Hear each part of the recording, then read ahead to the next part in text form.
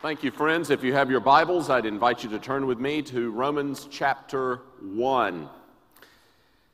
I can't take credit for the topic that I've been assigned this afternoon, but I do want to compliment the folks who chose it. I want to suggest to you that it is significant for us to discuss as a subject the God of the New Age movement for at least two reasons. One is New Age thinking, or to use the more correct term, neo-paganism, pervades our culture.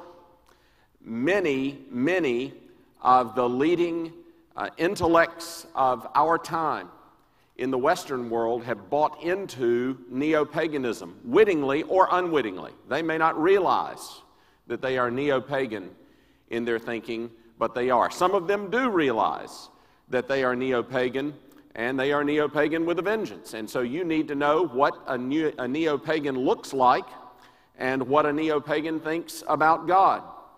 It's also important, not only because of the cultural impact of New Age thinking or neo-paganism, but it's important because it's impacting the church.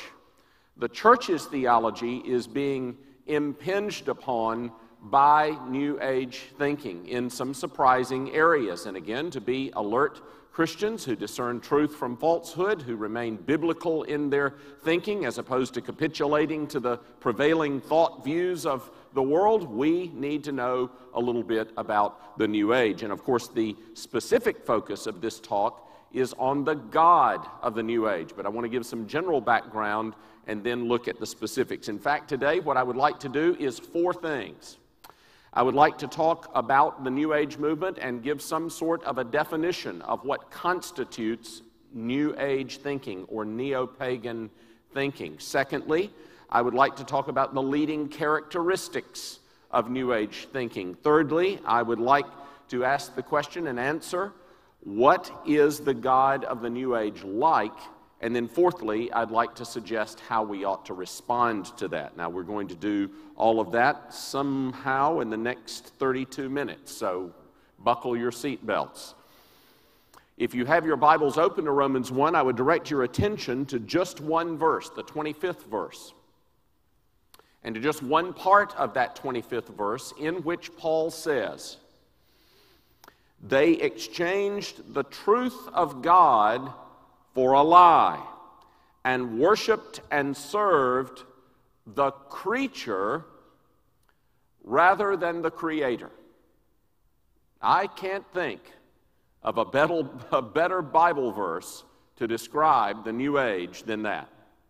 They worshiped and served the creature rather than the Creator. Let's pray. Lord God, we bow before you and we acknowledge you as the creator of heaven and earth.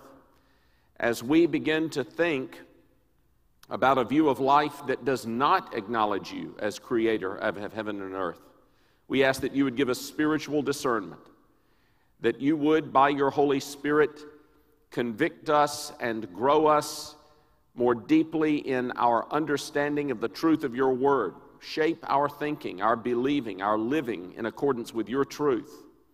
Help us to live for your glory. For we ask it in Jesus' name. Amen. What is the New Age?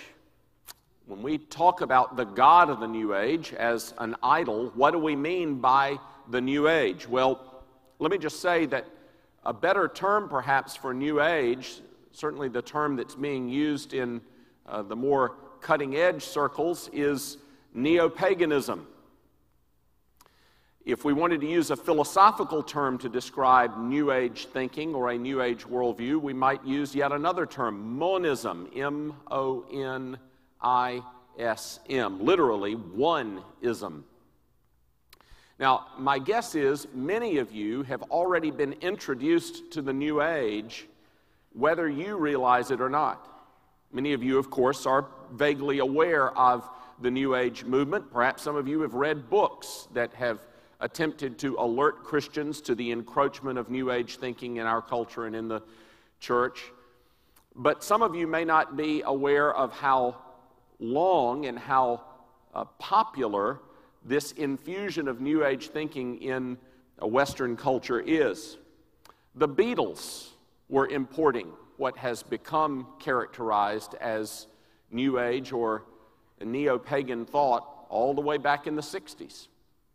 I can't imagine a better theme song for the New Age than John Lennon's Imagine.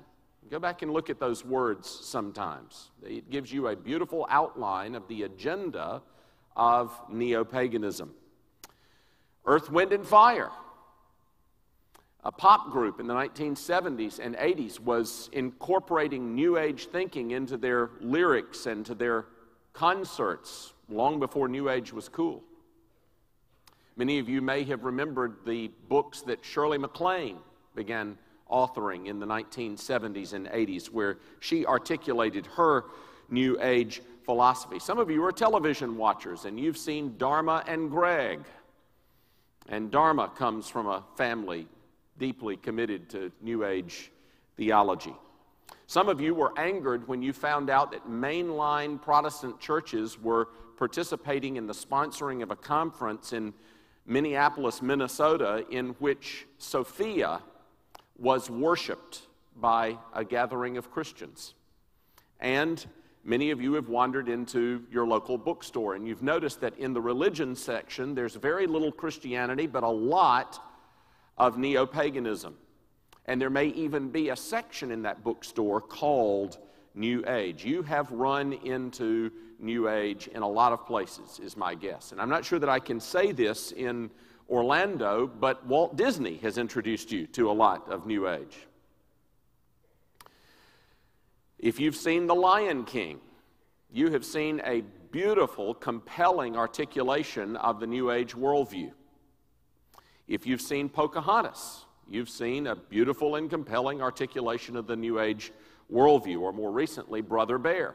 All of these films have incorporated into them a New Age worldview. If we could go back out to Hollywood, Star Wars, in its original trilogy and in all that continues, articulates a worldview which George Lucas deliberately based upon Eastern mysticism, Buddhism, and other forms of neo-paganism. You have run into the New Age movement. But what is it? What does the New Age movement believe? What is the worldview of the New Age movement?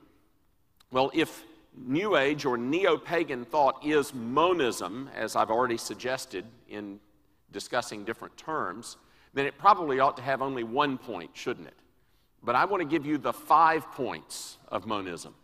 I mean, there are a lot of Calvinists here. That would be a good thing to do the 5 points of monism, wouldn't it? It gives us an opportunity to respond.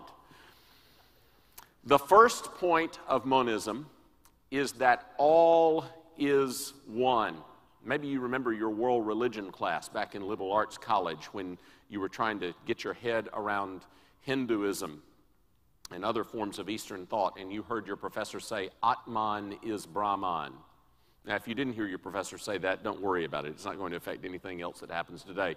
But that beautifully expresses the theme of New Age thinking. All is one. Reality is essentially one, and we are all part of the reality, and the illusion is, according to New Age thinking, that there are real distinctions. There are no real distinctions. We are all part of one grand circle of life.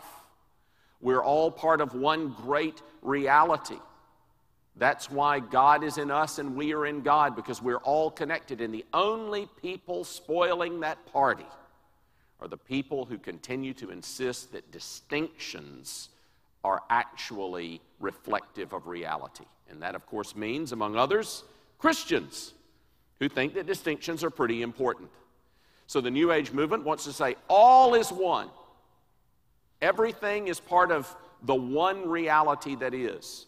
And only those who continue to insist that distinctions are real are mucking up the party. Secondly, monism, neo-paganism, teaches that humanity is one. And any distinctions within humanity do not reflect the great reality that all is one. Because all is one, humanity is one, and there are no real distinctions and differences within humanity, only sameness, equality, and oneness. You've heard the quip that there are two types of people in the world. Those who believe there are two types of people in the world and those who don't. Don't try and sort that one out. But it does reflect the reality in the college scene today here in America, where professors are radically committed to a program of tolerance which is based on the idea that there are no real distinctions in humanity.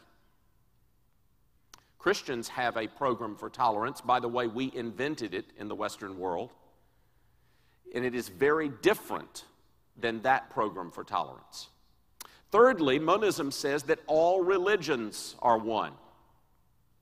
All religions are part of or different aspects of the one reality. They all look at truth from a different perspective, and they are a part of the grand whole of the one. And again, the only people messing up the party are those religionists who continue to insist that they are the only ones who know true truth. Once we realize that all is one, we recognize that everyone is part of this grand religious reality. Fourthly, humanity's problem, according to the New Age, is not sin. Humanity's problem is spiritual ignorance of our oneness. We haven't realized that we are all part of the one divine circle of life. And if we could only come to realize that, all of the problems would be solved in this world. So all is one. Humanity is one. All religions are one. And humanity's problem is not sin, but spiritual ignorance of our oneness. Shirley MacLaine expressed it in her books when she explained to us that she had finally discovered that she was God. The rest of us were disconcerted by this. But we may have misunderstood her, because she thinks you're God too, and we're all God, because humanity's problem is not sin or alienation from the Creator, but ignorance of the fact that we are all part of the one. And fifthly, since our problem isn't sin, humanity's salvation isn't by redemption, but it's through looking within and discovering the reality that we are all part of the great oneness. These 5 points of monism undergird a worldview which is challenging Christianity in our day and time. So that's a little bit about what the New Age is. Now, what are the leading characteristics of the New Age? That's the second thing I want to do with you in the few moments that we have. What are the core values of a neo-pagan, monistic, New Age influenced worldview? Well, here are just a few, 13 of them.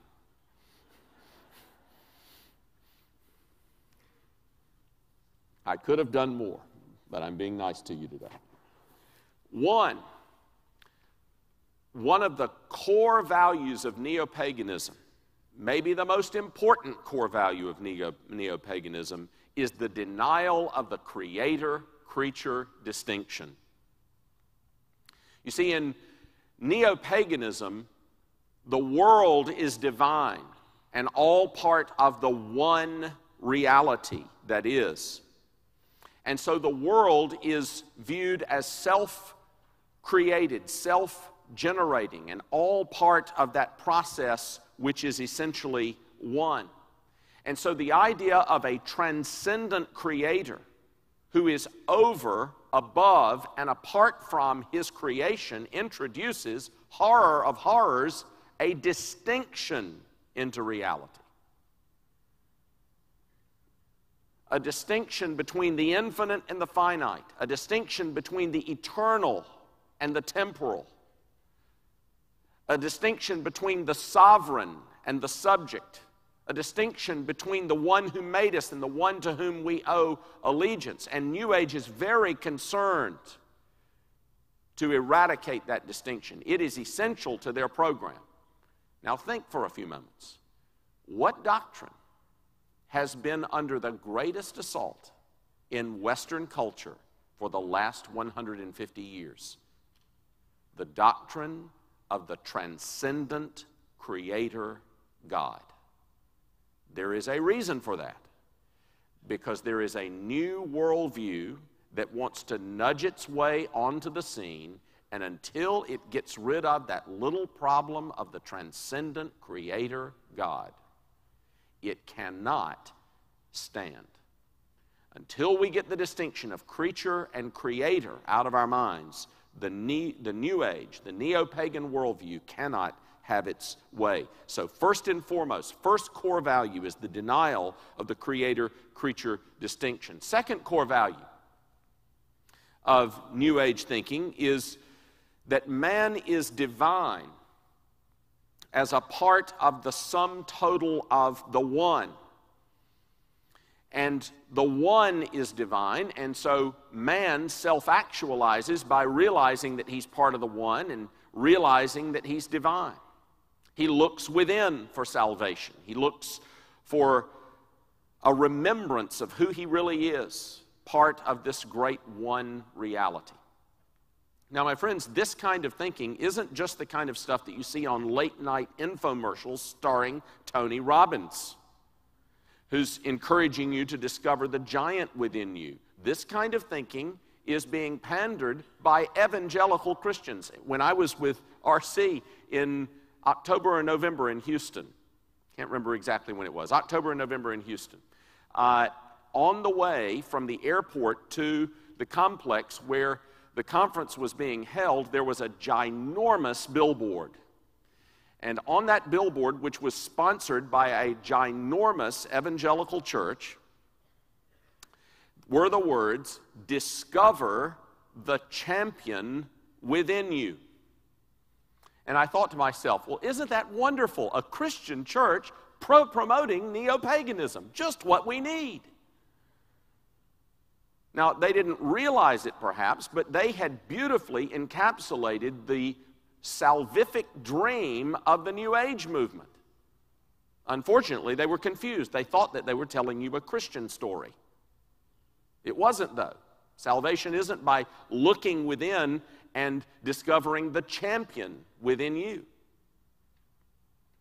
Thirdly, third core value or leading characteristic of neo-paganism is that distinctions between animals and humans must be eliminated. You thought that racism was the big problem. The New Ager says, no, it's worse than that. Speciesism is a problem.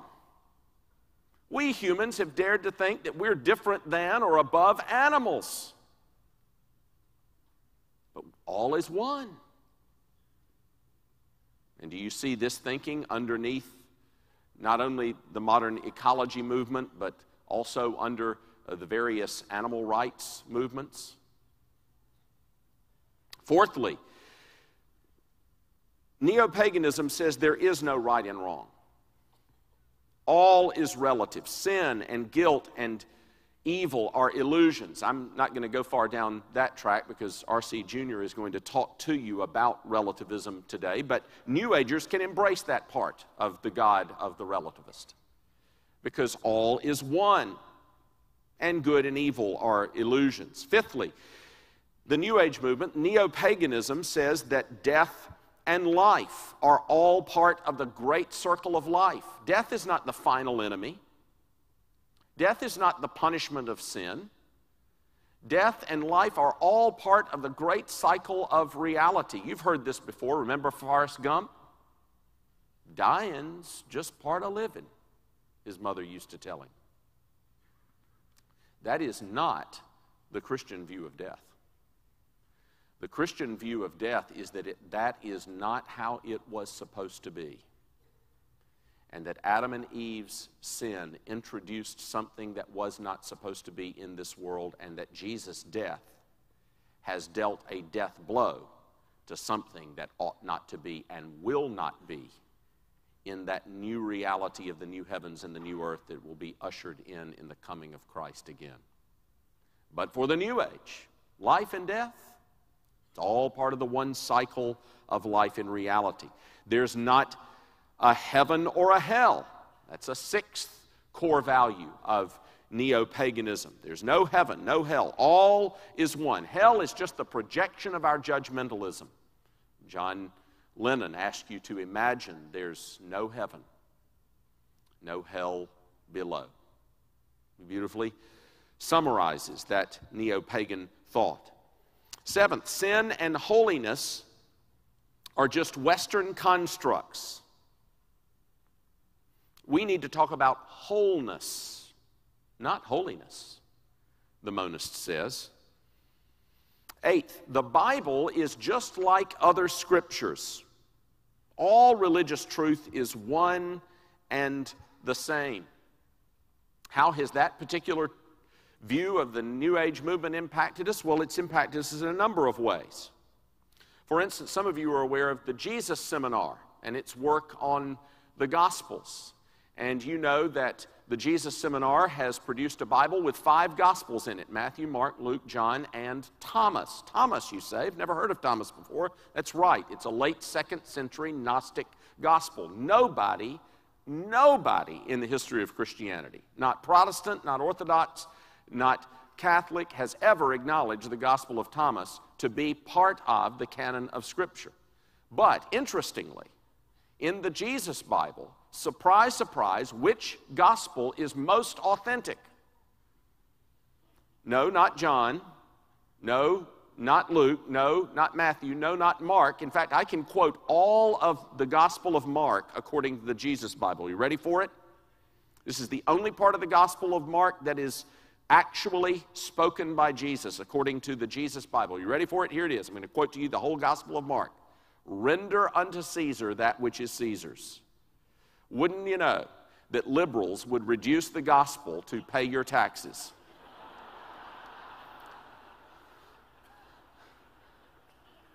That's it. But the Gospel of Thomas, this Gnostic gospel, it's very authentic. What's happening? Again, the idea that all scriptures represent part of the grand truth of the one. Ninth, there is no distinction between orthodoxy and heresy. Many of you have never picked up a book by a high-powered academic like Bart Ehrman from the University of North Carolina in his book Lost Christianities, where he attempts to articulate these kinds of Christianities which have been squelched by orthodoxies in the past. Many of you have never picked up that kind of book, and by the way, you don't need to, but many of you have never picked up that kind of book, have picked up Dan Brown's Da Vinci Code. And you've wondered if there was a secret plot to squelch a particular view of Christianity that was predominant in the days of the early church. There wasn't, by the way, and that book is not only bad, it's just fiction. But where are those ideas coming from? This is a time-honored neo-pagan idea. There's no distinction between orthodoxy and heresy. 10th, there's no distinction between Christianity and paganism.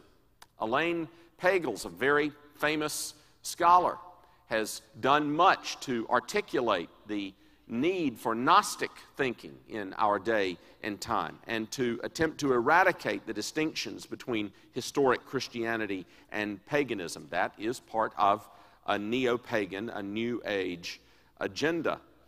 11th, there are no distinctions between male and female. Distinctions are bad. Distinctions are out for the neo-pagan. And so we see in most of the forms of egalitarian outside the church and inside the church, most of the forms of egalitarian teaching that want to eradicate role relationships that have been structured by the Bible in the home and in the church, we see under and behind them neo-pagan thinking. 12th, neo-paganism says there should be no traditionally defined family. All kinds of families are good. Heard anything about that recently? Well, that's a good New Age, neo-pagan thought. Again, remember, distinctions are bad. Who are we to say that a man and a woman is a traditional family? Why not a man and 4 women? Or a man and a man? Who are we to make the distinction to say that one is good and one is bad. This is a neo-pagan idea. And 13th, the neo-pagan even wants to make it clear that there should be no difference between parents and children. Who should think that parents have the authority in the first place and the responsibility in the second of training and nurturing and disciplining their children? The debate in Sweden today is not about how a parent should discipline a child. They're way beyond the issue of spanking.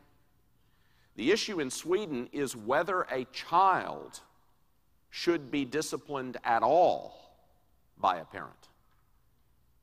It's coming to a country near you.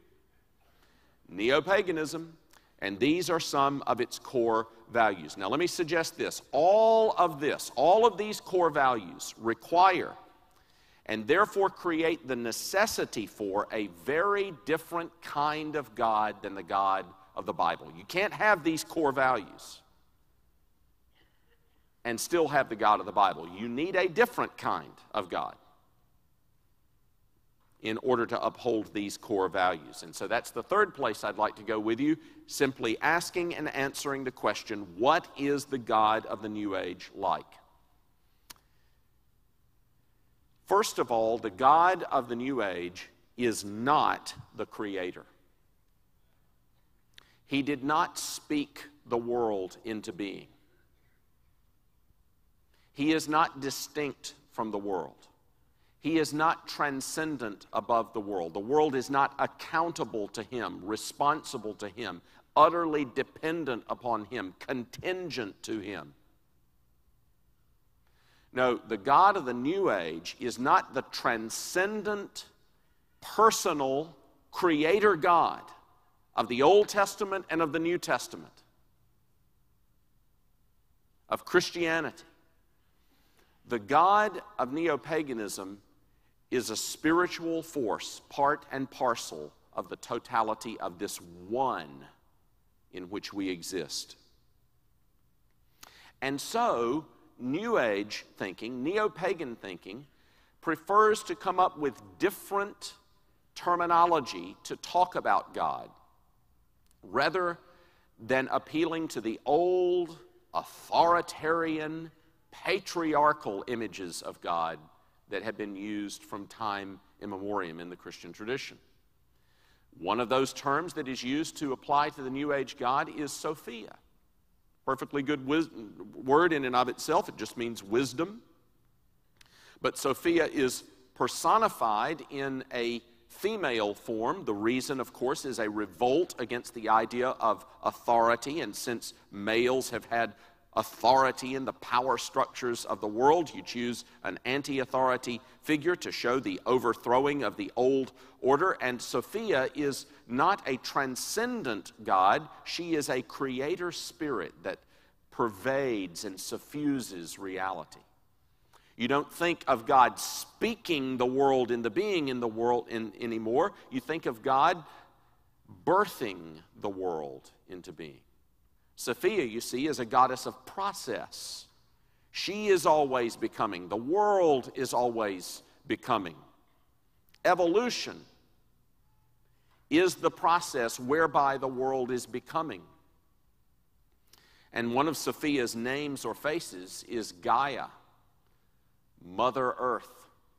And so we see earth worship and mother goddess worship pervading even in some Christian circles. Because God is not the transcendent creator God who made heaven and earth, we also must recognize, according to the New Age, that we are God, and God is in us. The title that was given to this talk by the Ligonier staff is good. You are God beautifully summarizes the message of the New Age movement. Not that you are replacing the transcendent God. There is no such God like that, according to the New Ager. But that you are God in the sense that you are part of this grand oneness in which there is no distinction. Now, over against these pagan notions, the Bible articulates a robust truth about who God is. And I want to point you to two places in particular that do this. If you'll turn first to Genesis chapter 1. Moses had some pagans to deal with in his day, and those pagans were sun worshipers.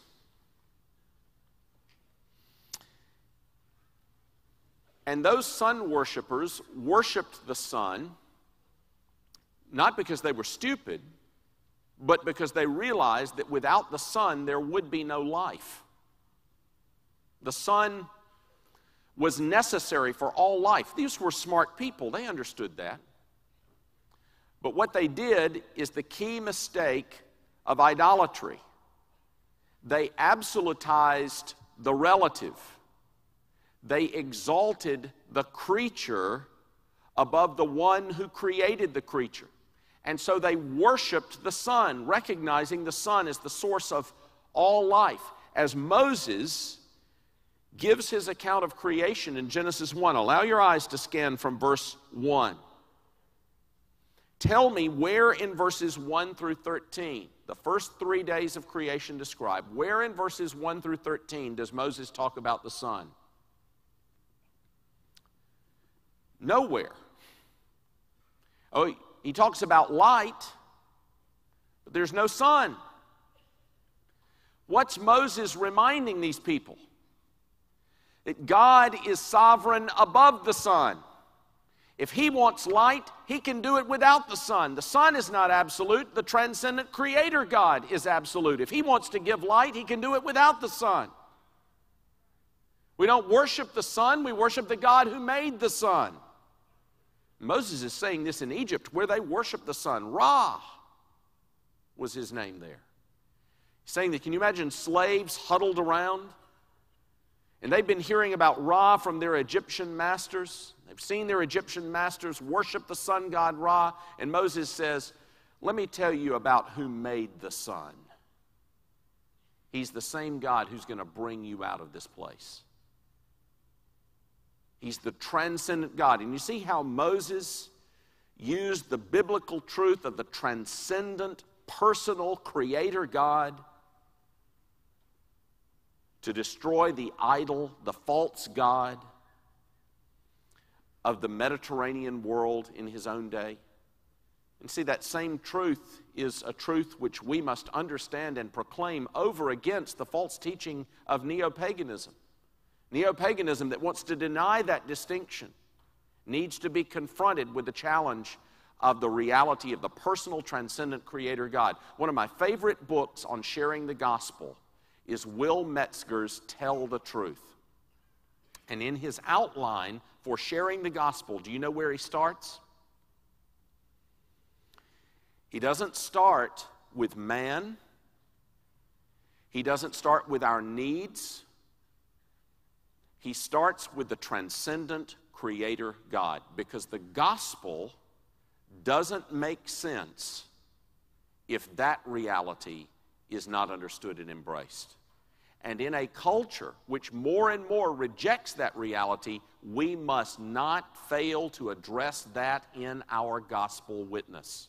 Now, interestingly, Paul, if you'll turn forward with me to Acts chapter 17, also realized this very important point. And so when he was amongst the smartest pagans of his day in Athens, Greece, in Acts chapter 17, verse 24, had the opportunity to share the gospel with them. Where does he start? Acts chapter 17, look at verse 23. While I was passing through and examining the objects of your worship, I found an altar with this inscription, to an unknown God. What therefore you worship in ignorance, this I proclaim to you. The God who made the world and all things in it, since he is Lord of heaven and earth, does not dwell in temples made with hands. You see where Paul starts? With the doctrine of the transcendent, personal, creator God. Why is that doctrine so important? Because if God made you, you are obligated to him. And if you have rebelled against his rule, consciously or unconsciously, been indifferent to his lordship, you are in rebellion against the one who made you. It's the starting point to understand sin and grace, the transcendent Creator God. And we as Christians must articulate this biblical truth in response to the neo-pagan worldview.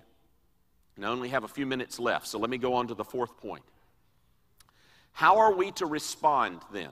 In light of this biblical truth, how are we to respond to the God of the New Age, which is essentially a God from whom the transcendent, personal lordship ascribed to God in the Bible has been stripped away?